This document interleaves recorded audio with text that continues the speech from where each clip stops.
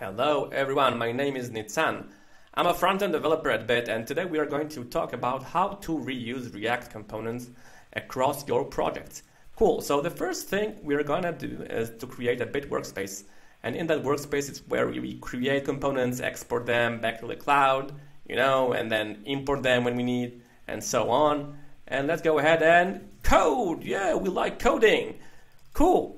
And at the moment, this workspace is empty, actually. Okay, you can see some files over here, and you can see the node models and stuff. But if we look at on the bitmap file, we're going to see we don't have any components.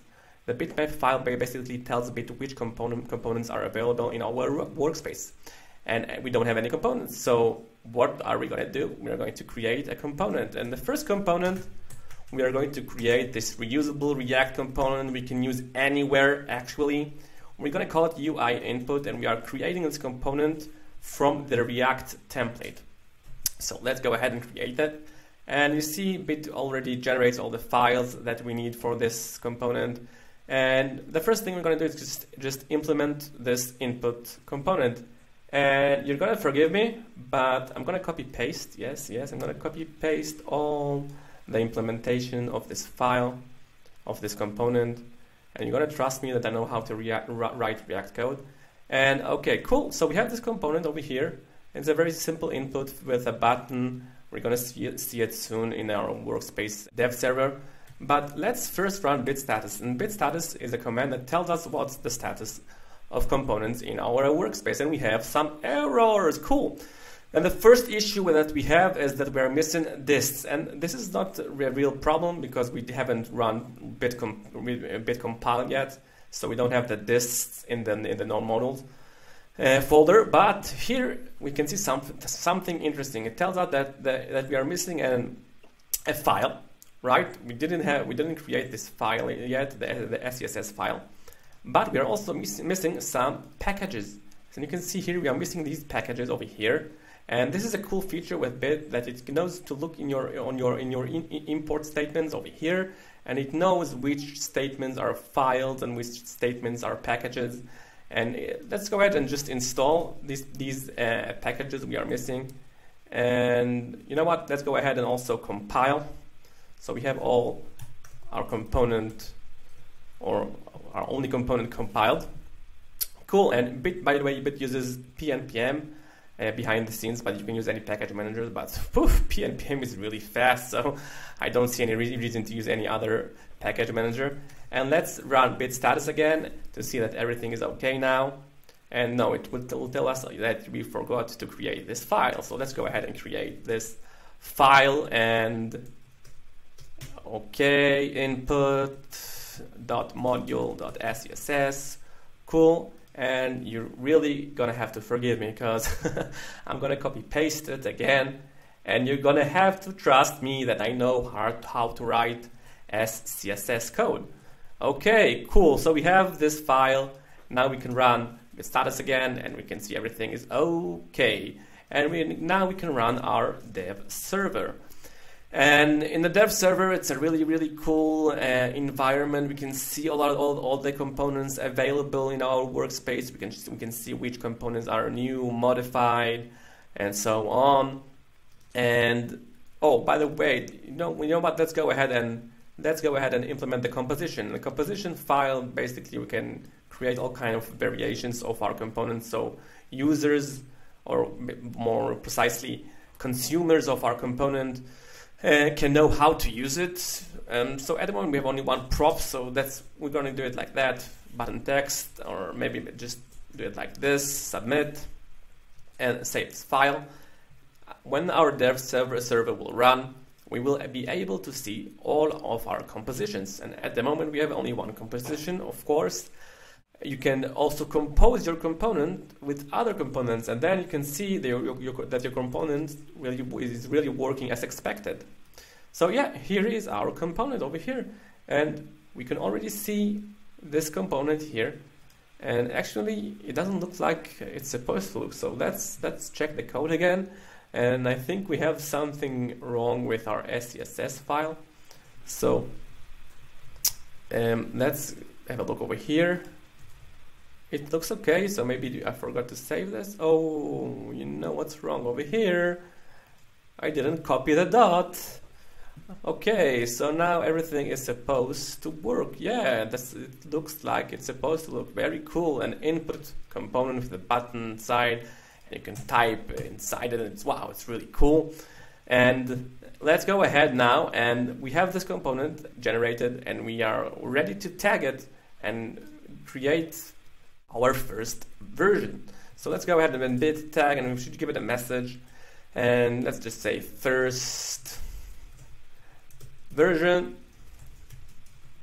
Okay, and bit is going to tag our component, and when bit tags a component, it goes through a cycle of installing all dependencies, and then it will also test the component that it's working as expected. And bit will also we have a failed test, we're going to check it in a second. And bit is also going to build a component and create a consumable package for our component, so that anyone can install it in their project, right? And yeah, of course, we didn't change this file over here. And you know what? I'm gonna copy paste again, and you're gonna have to forgive me, and you're gonna have to believe me that I know how to write tests. Even though I hate to write tests. Now you're right, nobody likes to write tests. Okay, seriously now. Okay, cool. And I'm gonna now we have the right tests over here, and we could run bit tag again. And this is important, you know, that bit will not let you tag a component without all tests approved. It makes sure that your component is really working as expected, and anyone can install it and enjoy your component. And wow, okay, new component, and then we have a new version for our component. And now that we have this version, let's go ahead and export this component to the cloud. And when this component is exported, then anyone in the world can use this component. And this is really cool, because now we can go ahead to BitCloud, and let's go ahead and go to BitCloud, and I'm going to go to my user on BitCloud, and you can see all kind of scopes here when I have in all kind of components in all kind of scopes. And let's just scroll down, and here it is. And here is our component, and this component now happily lives in this scope, and anyone in the world can just go ahead and use it. So you know what? Simulate a real use case. So let's go ahead and create a new workspace. So we're going to create a new workspace, and in this workspace, let's call it another project. You know what? Keep it simple, right? And here it is. This is the name of the workspace we're going to give, and we're going to call this workspace another project. Cool. And we have to cd like that, and okay, cool. And now we're going to create this another project workspace, and we're going to create a new component over there. And in that component, we are going to use our previously exported component, the input component. So let's go ahead and create another component and create. And now we are going to use another template called React App, and let's call it My App. Okay.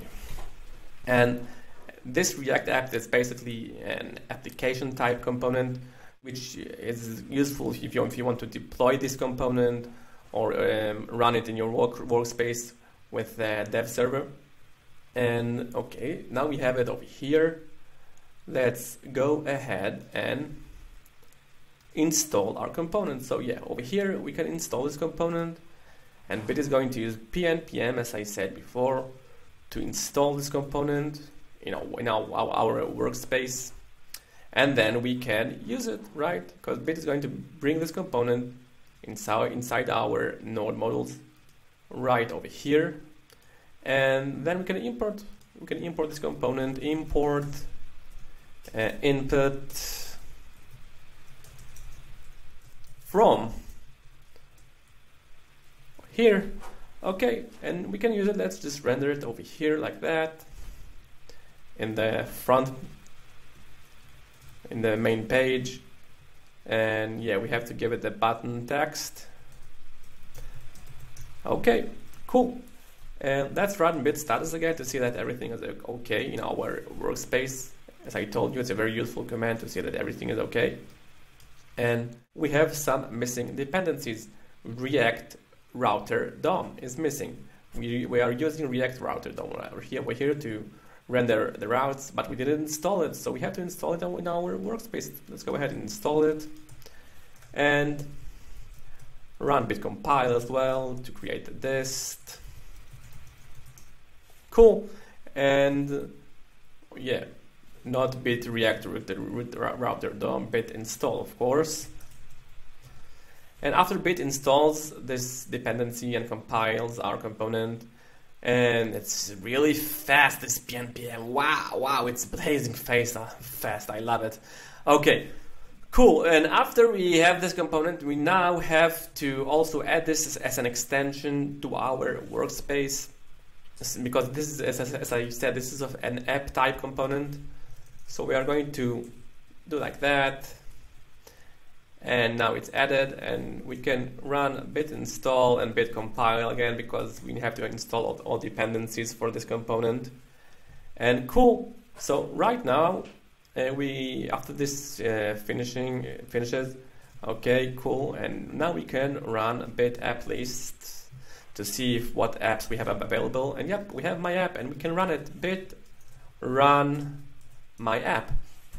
And now we will be able to see our app running up live in the browser.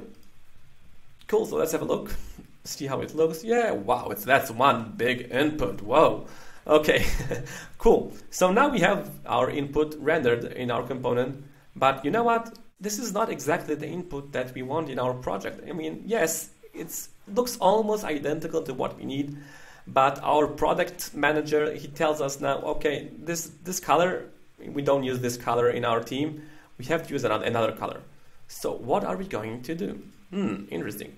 And then now we are getting to know a new command in bit. It's called bit import.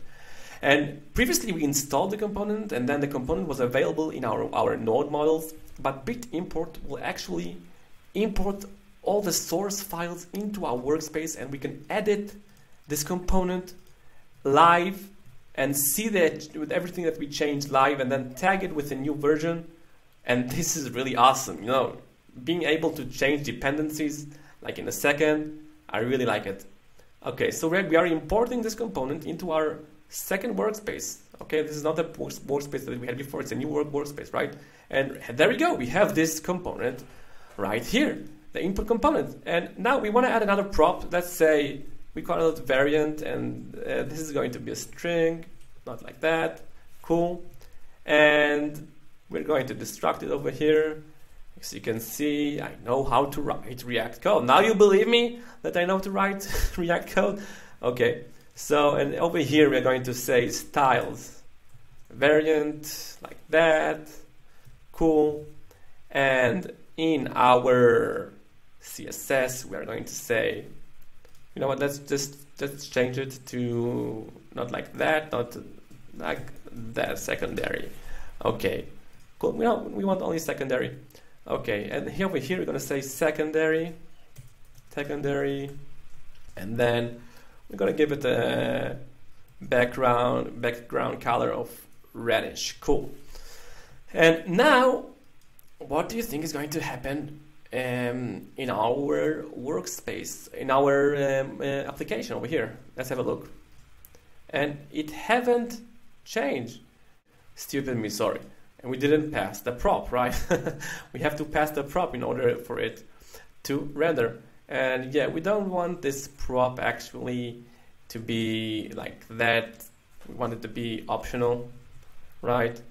And over here, let's go ahead and variant and oh yeah, like that. Oh, I love the TypeScript autocomplete. Cool. And let's have a look again.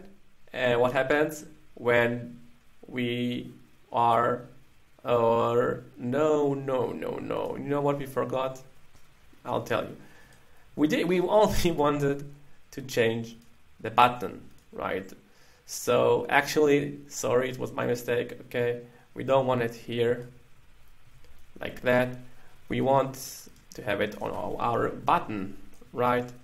Class names, and then we can add this class over here.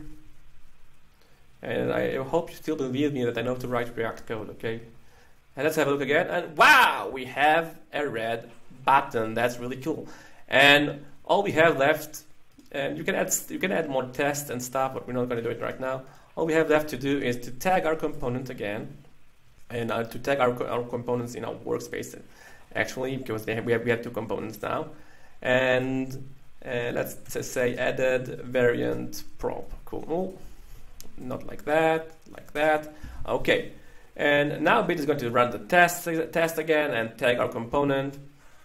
And after that, we will be able to export it back to the cloud. And you know, when we export it back to the cloud, oh, we have a type undefined cannot be. Oh, of course. So yeah, of course. So if it's only optional, so we should give it. Let's go ahead and make a primary as well. And then we can give it a default value. And then everything is going to be cool. Okay, let's go ahead and tag again. And you see, it's really important that we have this test running every time we tag, every time we version our components. Okay, so now the Bit is going to run the test again, build the components, create the packages. Very nice, very cool. And there we go.